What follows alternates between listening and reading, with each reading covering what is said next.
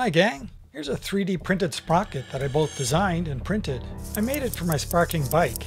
It's turned by this chain so that it can turn the discs of this Wimshurst machine, which creates the sparks. In this video, I'll show you the steps that I went through to make that 3D printed sprocket. I first looked online on websites like thingiverse.com, and sure enough there were some there. But I wanted to try my hand at designing my own. So using Blender 2.71, a free 3D modeling and animation software that I use a lot, I drew up the sprocket. In the scene panel I set the units to metric to keep things easy, and then I set the scale to 0.001.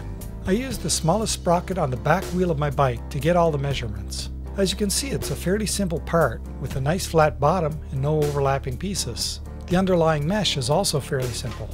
When it was ready, I exported it as an STL file. I did my printing at the University of Ottawa's Makerspace, and the printers there are various versions of MakerBot Replicators. I opened my STL file in the MakerBot program. I next brought up the settings window. The infill is how much of the inside is filled in. Here's what it did with my selection of 50% infill. This saves on plastic and printing time. Since it was a sprocket, I wanted at least 50% for strength. But even more important, I think, was this number of shells. That's this outline of material it puts here. As you can see, that just happens to fill in the teeth of the sprocket, making them strong. 4 shells seem to work well. That's all I modified, so the next step was to bring up the export window.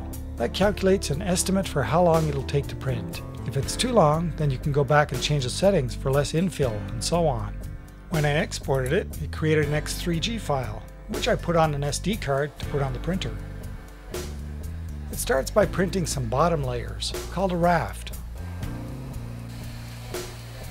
Once the raft is done, it starts on the actual part, my sprocket. Notice the 4 shells being laid down, along with the infill, and after a while it gets working on the part which the shaft will go through. Until finally it's done. The whole thing is stuck to the bed, but once it's removed, I can take it home and work on it some more.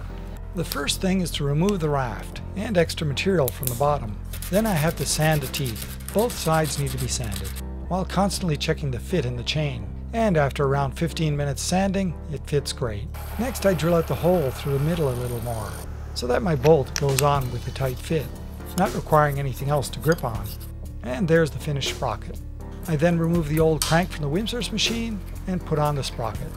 It works. Once it's on the bike, I put on the chain. And once it's outdoors, you can see the end result works great.